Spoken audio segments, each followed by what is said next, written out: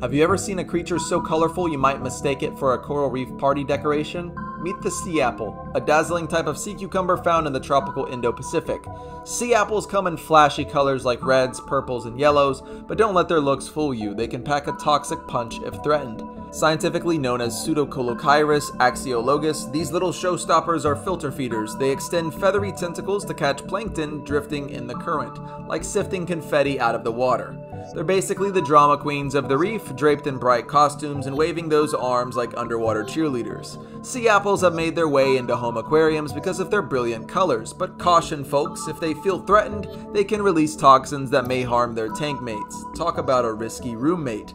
Fun fact, if severely stressed, they can actually expel some of their internal organs, a gnarly but effective escape strategy. Don't worry, they can regenerate them later, and lots of sea cucumbers can do this.